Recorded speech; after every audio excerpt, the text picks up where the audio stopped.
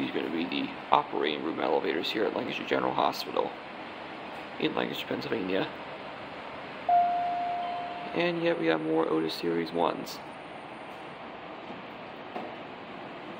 here's this elevator. No fan off, so we'll be able to hear the motor. Let's go up to 3.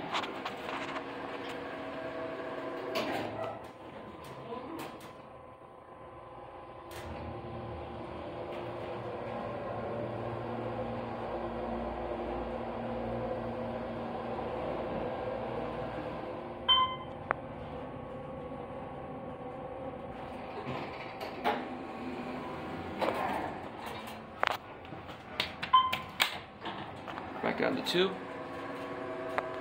Get a cavity door going down. These elevators seem to be pretty beat up, but they're very basic service elevators, just like the transport elevators. Here's your Series 1 buttons. There's a phone box, which is very loose. And here on 2, there's your indicator. It's got a 4,500 pound capacity. You can hold up to 28 people.